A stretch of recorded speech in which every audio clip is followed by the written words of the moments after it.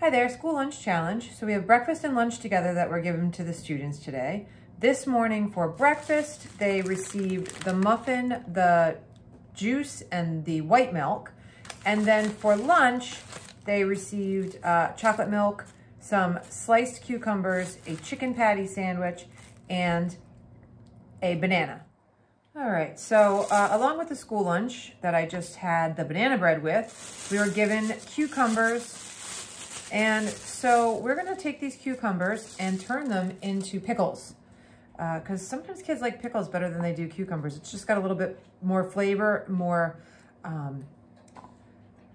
sourness to them, and they seem to like that. These are a little thick and they're coins, so we're just gonna go ahead and cut them into half moons. Okay, with just a small paring knife. Make sure you have permission to go ahead and use the knives.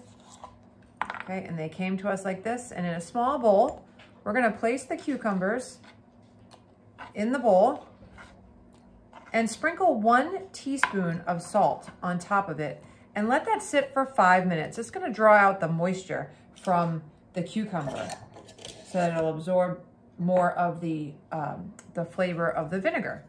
Very, very simple. This is a take on a Japanese type of pickle. So we're gonna do that and just give it a little bit of a mix. And we let this sit for 5 minutes and then we'll drain off any liquid that forms. All right, so it's been 5 minutes, and if you can see, there is a decent amount of liquid that came out of the cucumber.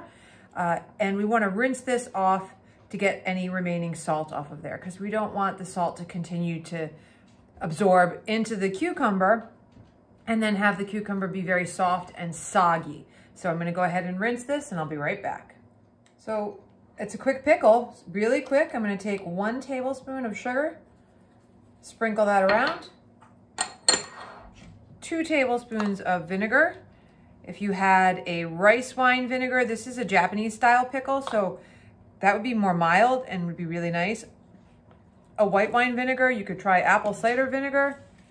I just have plain distilled vinegar. I'm gonna mix that around, dissolve up my sugar in the bottom.